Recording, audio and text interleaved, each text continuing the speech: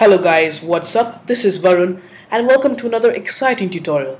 Now in this tutorial, I'm going to be showing you guys how you can display your Facebook feed, notifications, status updates from your friends, stuff like that on your desktop using GeekTool. Now this will be very convenient for you guys who are frequent Facebook users, and there are a few complicated steps in here, but I will try and make this as easy as possible. Now you can go ahead and download a codes file which will basically be copying and pasting the code required for each geeklet in the shell script section. So you can go ahead and download that. Just pause the video and download it, and once you're done you can go ahead and play this video. So let's get started. First of all, we need to go ahead and open up Automator. So Automator is basically creating a workflow that will display all the required information, actually convert it into a text file. Now GeekTool will actually display all the information in a text file in your desktop. So that's what we're going to be using Automator for. So go ahead and click on the workflow option and click on choose. And now in the library section over here, you want to go ahead and click on the internet and then drag in the one which says get specified URLs to the right in the workflow, and you'll have one of these. Now go ahead and drag the get text from articles and drag that one as well. Now one last thing we need to drag in, go to the text option and drag in the new text file option, and there we go, we have that. Now next thing is we need to get the RSS feed from Facebook. So go into your Facebook account right over here. Now I am using this as my page, so I have very little notifications. I think I only have one at the moment, but I'm sure you guys must have more. So go ahead and click on the notifications and then click on see all notifications. Now you will see get notifications via RSS. You want to go ahead and click that and you'll be directed to this page right over here. Now what you need to do is just copy the URL, Command C, and paste it in the section where it's asked for your address in Automator. So there we go, it's easy enough. Now we need to go ahead and change the name of this new text file to whatever you want. So I'm going to change this into notifications.txt, and make sure you save it in your documents. Now once that's done, I want to go ahead and click on run and make sure everything works fine.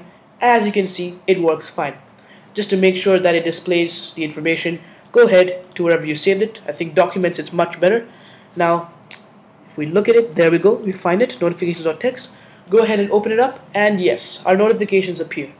So that works fine. We're pretty much done with this step. Cancel this and minimize. Now go back to Automator and you want to go ahead and save the workflow. So Command S or File Save As, and save it to whatever you want, but make sure you save it in the same place.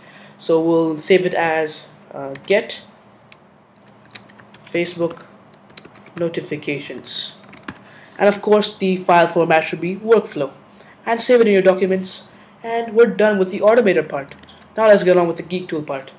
So if we go ahead into Finder, and we can see it right over here, get Facebook notifications or workflow. If we go ahead and open this, it will open with Automator.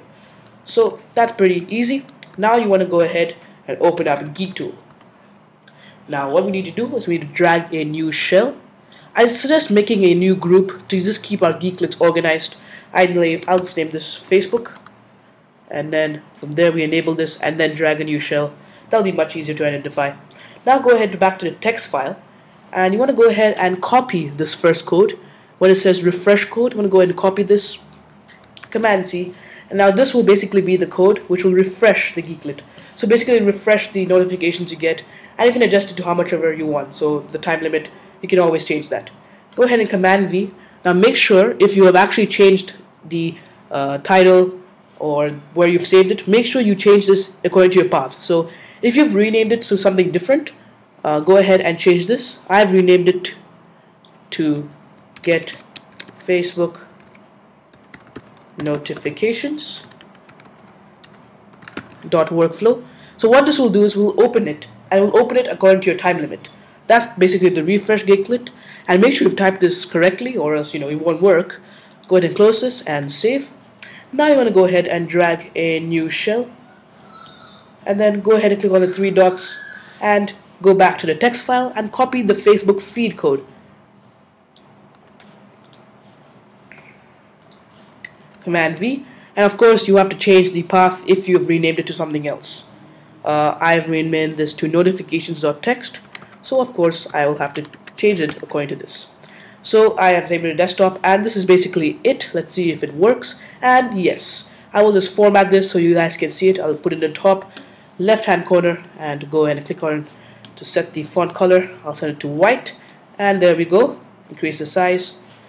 I'll just get this to, I'll get this a bit smaller so you guys can see it properly, and we'll change the font to BBAS. And as you can see, it works fine. And this is basically how you get Facebook notifications on your desktop. I hope you guys enjoyed this tutorial. Make sure to like if this video helped you, and make sure to subscribe if you want to see future videos and tutorials. That's it, guys. I hope you enjoyed this tutorial. I'll catch you for the next one. Cheers.